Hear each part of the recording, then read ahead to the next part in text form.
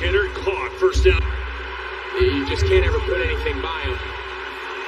Again, four-man rush. Brady steps away, looking to run. Has a short gain, not going to get. If this game continues as it has thus far. 4th and 4. Brady over the middle, and the drive will continue. Fournette has it for a first down. This is way too early to make those decisions.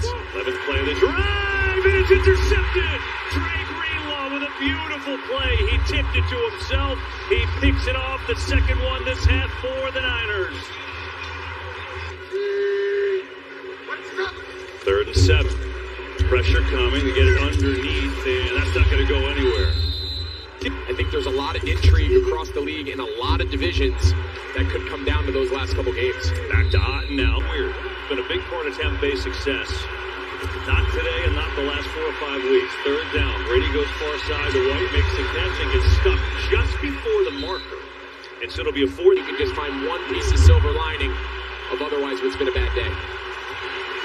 4th down, throw over the middle. There is Mike Evans, who makes the catch, has a first down, makes a move, and knocked out of bounds inside the 25.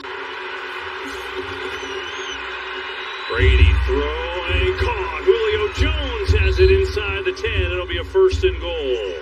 They don't get a lot of pressure down the field and run an open space. Just trying to get on the board here. Pressure comes, Brady steps away, throws, bobbled, and then caught. Is it a touchdown? It is. Gage off the bobble, caught it. He's in for the score. Greenlaw was going to get another pick. He undercuts it, just misses it. Goes off of Chris Godwin's chest and somehow finds himself into the hands of Russell Gage for a touchdown.